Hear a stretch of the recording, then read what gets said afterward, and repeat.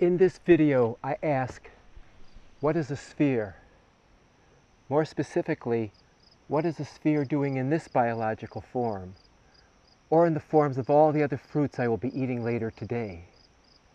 Why such roundness, such geometric purity, such ideal simplicity?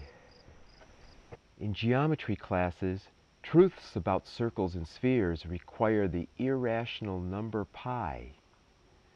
But Buckminster Fuller, inventor of the geodesic dome, pointed out that real material spheres are three-dimensional space-filling networks. Thus, nothing we are familiar with is a perfect sphere. Nonetheless, we do find tendencies towards sphericity, as if the sphere were a model being sought. Look at this wild walnut tree. In addition to the round walnut fruits, the tree has sheets for leaves and tubes for stems and branches, a number of fundamentally different shapes. But all its cells have the same DNA.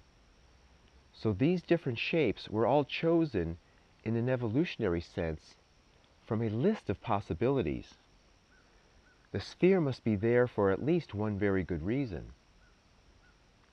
The geometrically perfect sphere, compared to all other possible shapes in the universe, has the least surface area for a given amount of volume. This special feature hints at its potential biological advantage, in which the sphere's minimum might also be an optimum. For many kinds of fruit, it is useful to minimize the surface surrounding a mass of moist tissue with inner seeds that require protection for development. Moisture loss is prevented and boundary material is lessened. Now look at this cactus.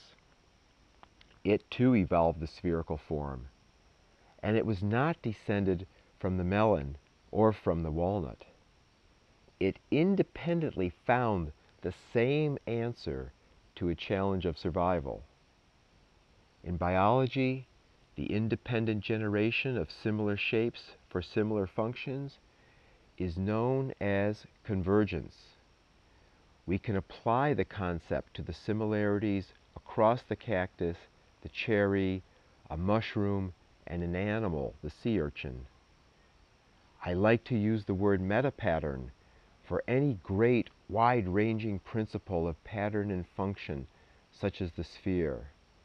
The sphere is a superconvergent form that can be found both throughout biology and also throughout culture.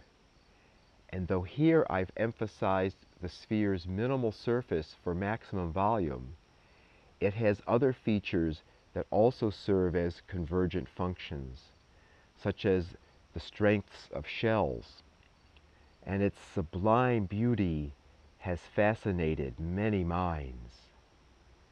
In all these cases, we are far from the sphere of math, with parameter pi and no function.